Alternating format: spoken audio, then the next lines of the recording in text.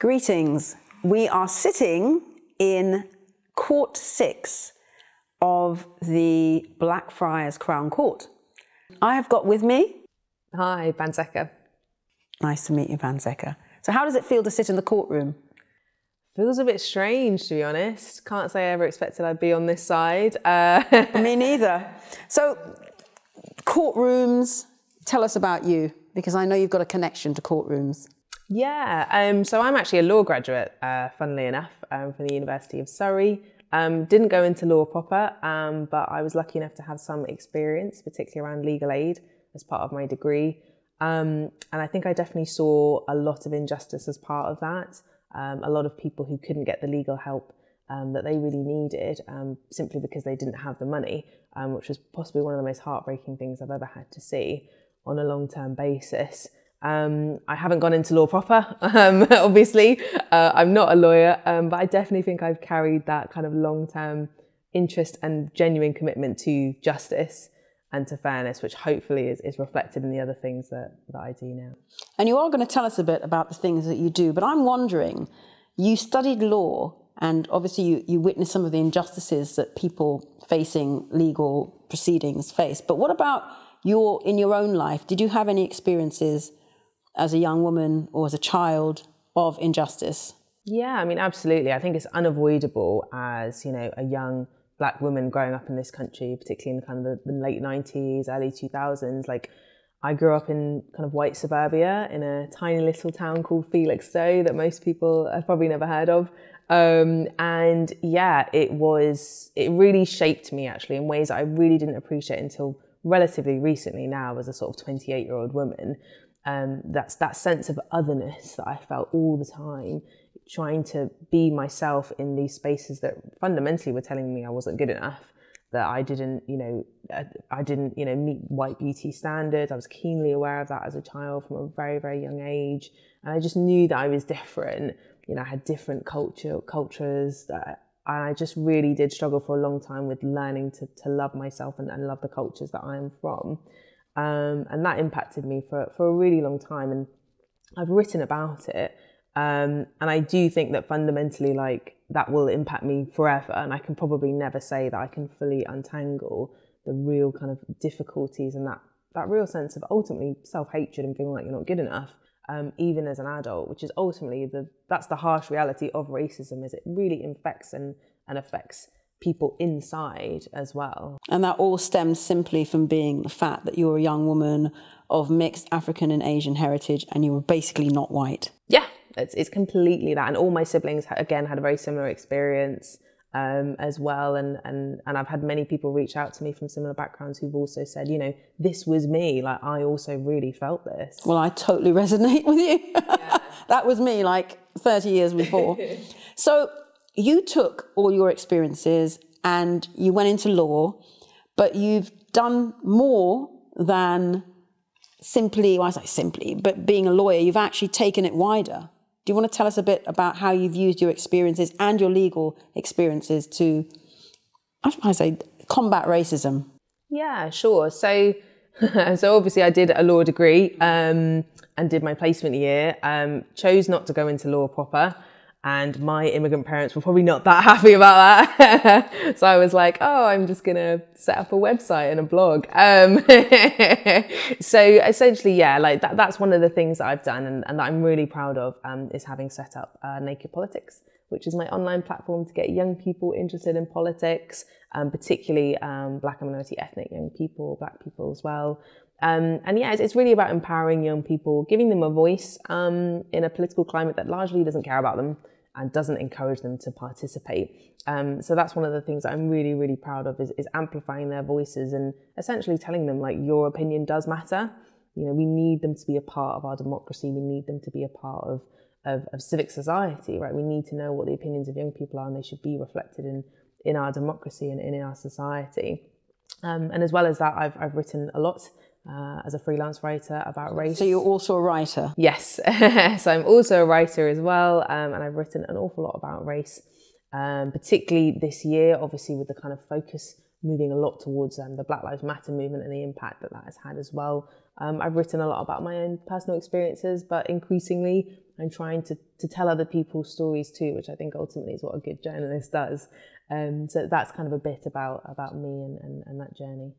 So with Naked Politics, you started that quite a number of years ago, before this recent Black Lives Matter and movement for Black Lives. When exactly did you start it? So I started it in 2015, which was also the same summer that I graduated. Okay. Yeah. So you went straight in? Yeah, so I went straight into it. For me, it was very obvious that there was this huge gap there in terms of what there is for young people. 2015 was also an election year. And did you feel that, like, at the time, you were obviously a much younger person, you're still a young person now, but, you know, that you could see amongst your peers and amongst yourself that there was an inaccessibility to a kind of understanding politics and the legal system, etc. Yeah, and I do see a lot of parallels actually between the way, because it took me a long time as a law student to understand how to read like a case or anything. And I see very much the same thing in politics. It's full of all this jargon. It's full of all this stuff that's overly complicated. You know, when you watch a debate in the House of Commons, the average layperson that watches it, they're going to have no idea what's going on. There's a guy coming in with a mace or something. It's all very like, it's just so archaic. And I found that honestly like very exhausting, because for me, politics is about people, and politics is about change, and politics is about our society. It's not about like, you know, traditions, and all that stuff can be nice, but you know, all that kind of jargonistic, legalistic language, those are fundamentally, I see those as barriers. They're barriers to people understanding things that are actually hugely important. And that's one of the things I'm most proud of in Naked Politics, is that we really have just cut all that out. You know, we keep it simple. We talk to young people in a way in which they understand. You know, we create stuff that is reflective of them and their experiences. And we're not trying to make it difficult for them to understand. We want them to understand. So one of the things that's come out of the Black Lives Matter movement, which I know many of us find a bit distasteful, but I have to ask you, all lives matter. Where do you stand on that? I mean, right. All lives matter is one of those things that's highly insidious, right? Because it's on the face of it, of course, it's a very reasonable thing to say, and it's completely true. All lives do matter. Of course they do. However, to say that is to basically completely throw under the bus any real conversations around systemic racism and anti-blackness in particular. You know, our criminal justice system, we can see that white lives matter because white people are treated better, for example, whereas black people are not. You know, black people are stopped and searched at a far higher rate. You know, black people, you know, face a much harsher overall criminal justice system experience. And that's just one element of where your life is harder as a black person, right? You know, it comes into your dating life, it comes into your job, your employment, health, all kinds of things, right? So in reality, black lives do not matter according to the structural systems that we have. That's why it's so important to say Black Lives Matter. Because we know that they matter, but we want the systems that we live in and occupy to show that too. So to say things like all lives matter is highly insidious and is racist because you are choosing to deliberately ignore the fact that black lives are not treated as though they matter. I kind of call it whitewashing. Yeah. So when all of this happened, as we know, George Floyd was murdered, and before that, Breonna Taylor, and there was all, you know, suddenly it took off this year. How did that urgency and this whole movement affect the work you were already doing? Because you were already on that journey. Yeah. How has it impacted what you were doing with Naked Politics and just more generally as a writer and a kind of social justice warrior, can I say?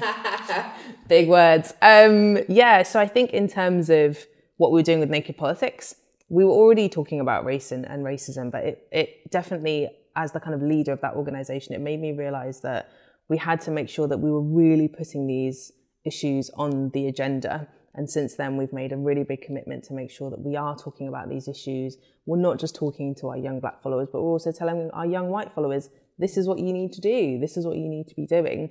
And, you know, we put up a post for Black History Month that said, you know, every month is Black History Month. Because for Naked Politics now, we're going to be talking about these things every month, not just October. So there's kind of no change of schedule for us. It's usual business, right? So that's kind of how things have changed with the website. Also, we're trying to recruit an advisory board at the moment, and I want to make sure again that advisory board is reflective of the the broad spectrum of youth. So we don't just want, you know, the stereotypical young person that we imagine, which is, you know, a young middle-class white person that, you know, eats avocados or whatever, or gets a frappuccino. Like, we want to have the broad spectrum of youth, which includes many young Black people. So that's kind of what we're doing with the website in terms of how this big moment has changed things for us. For me personally, it's made me realise the immense importance that allyship is. I was going to come on to that, yes, because you mentioned sort of reaching out not only obviously to people from, say, should we say, our shared background, young people of African heritage or young Black people, but white people. Yeah. How do white allies place themselves? Where is their agency? Exactly. And that for me was the biggest thing, because actually Black people talk about racism all the time, and we're expected to talk about racism all the time. And I was like, well, where are the white voices in this? Or to be fair, where are just the non-Black voices in this as well? For me, that's kind of become the linchpin of all of this, is getting people who actually have that racial power, who have more racial power than us. Whiteness carries more power than what we have, to use that power to actually change the status quo and change the system. And that's kind of what a lot of my writing has been predicated on since, is really exploring this issue of allyship. How do we be an ally in a way that's actually useful rather than performative? Because there were many people who were great at performing allyship and putting up a hashtag, but ultimately made no real changes. Yeah, I think for me, one of the things I take away is that Black Lives Matter cannot just be a hashtag. It's got to be a movement for Black lives. Absolutely.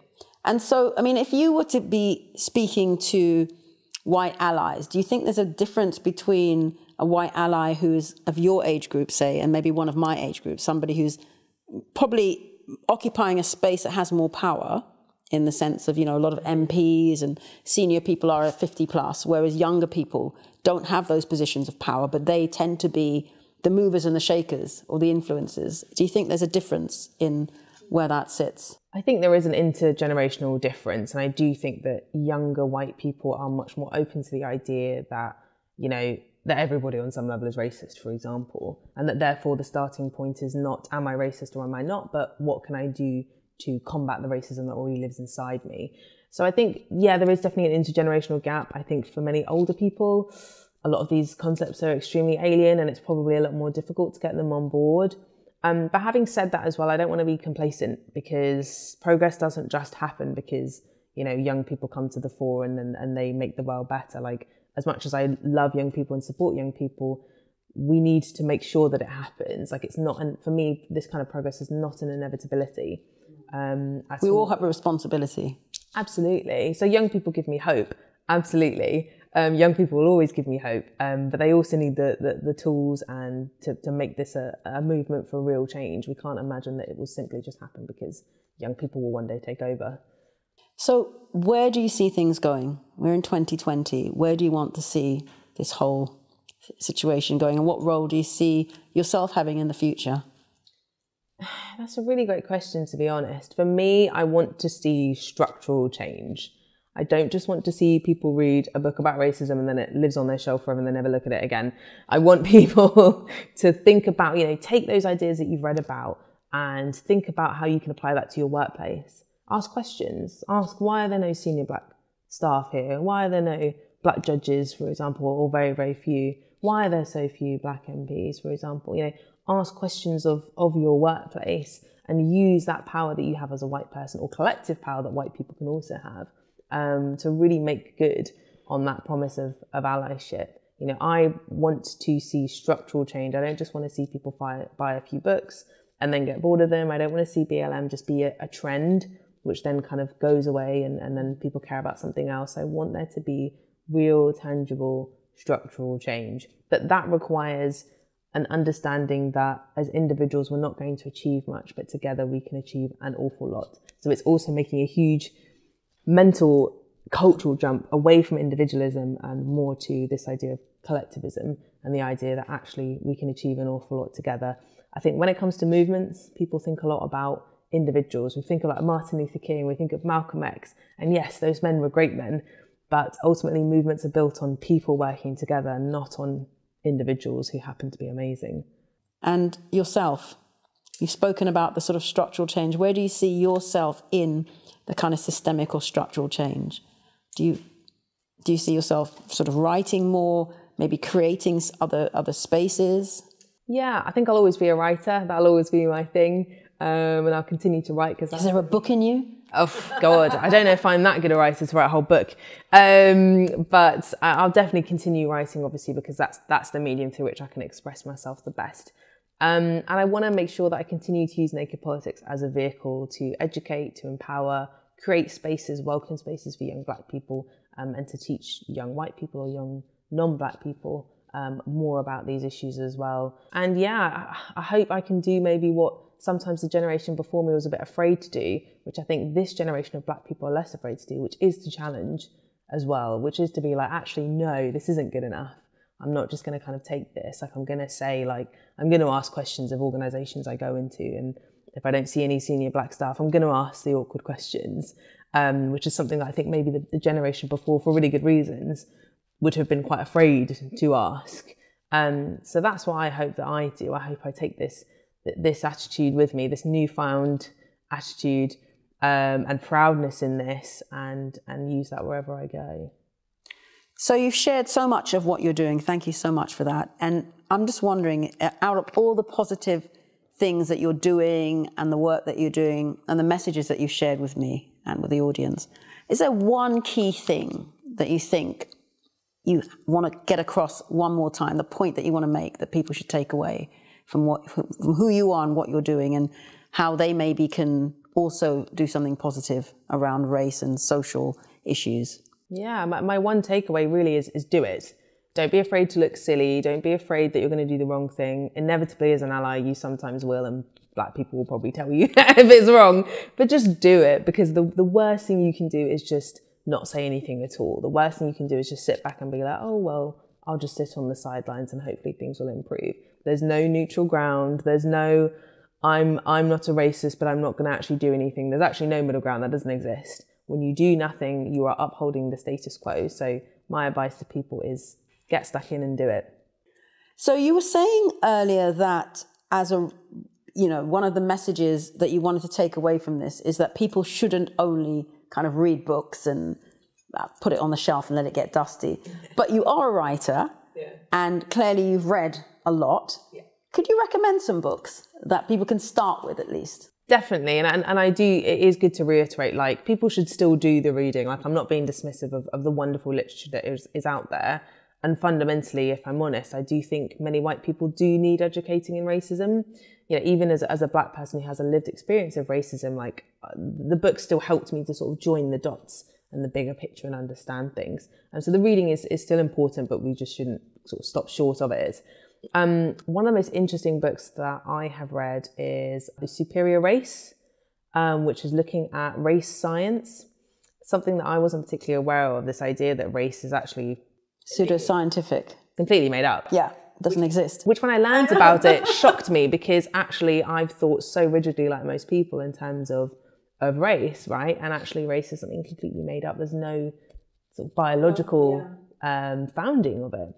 So it's a really fantastic book that really goes through and breaks down those ideas and really makes you realise how highly constructed racism is. It's not something natural and innate. Many people say, oh, you know, it's just a natural thing, you know. But it's also about power structures, how power can create something and make us believe it. Absolutely, and makes you think it's the truth, and there's nothing in it whatsoever. So it's a really, really fantastic, really thorough book. That's really, really fantastic at exploring the mythology around that, and how that kind of pseudoscientific view is then used to justify, you know, the huge injustices that Black people and people of colour in general also face. So I would certainly recommend that. I would also recommend probably Akala's Natives. Again, that's a really good book. It's probably something many people have heard of.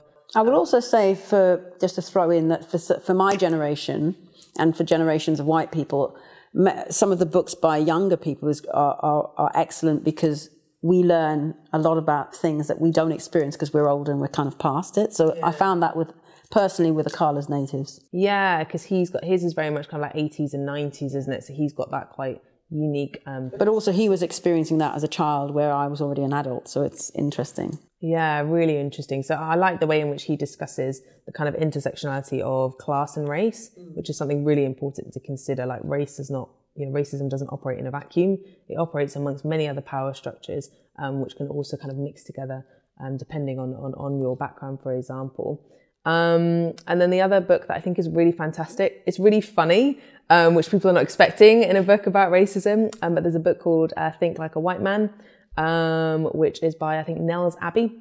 It's tongue-in-cheek. Essentially, it's a book about how to navigate the corporate professional world as a Black person. It's exceptionally funny, but in its funniness, it also demonstrates an awful lot of truth that's actually quite poignant about the masks that we wear, particularly in the kind of professional workplace. All the hair straightening and the, getting rid of any slang and trying to sound as kind of professional as possible and all that stuff. So it's a really, really interesting insight, I think. Funny, but very interesting insight into the masks that we wear in the workplace as Black people and how, we need to try and use that sometimes to our benefit. Did you read Rennie Edo-Lodge's book? I did, yeah. I thought it was a bit too lazy for me to recommend that because, that is the book. Yeah. It's a fantastic book, and it really. I remember reading that and just thinking, oh my God, she's nailed it. She's nailed the experience, and particularly British racism. British racism 101, maybe that's what we could call that? Absolutely, because, British racism, it is different to American racism. I think that's a really key point.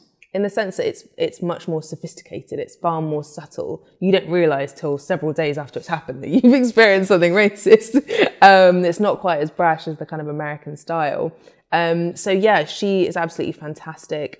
And it's, again, an extremely thorough exploration of racism in Britain. And it kind of very neatly ties together a lot of the kind of recent events around, the rise of Trumpism, Brexit, and pulling all these threads together with a real racial analysis. And it's sad. It's sad that she felt like she had to write a book saying this is no longer why I can talk to white people about racism, because she was so exhausted with having to explain something that to her was so basic. So it's fantastic as well. Yeah, brilliant book. Great. So your recommendations, I'm sure, are going to have a massive impact just in themselves. I hope so. Thank you. Well, I want to thank you so much for that. To end on that call to action. Don't just sit there, do it. And thank you for sharing your time. Thank you for sharing your knowledge. And I have to say, I've learnt quite a bit from you. Thank you. Thank you so much. Thank you.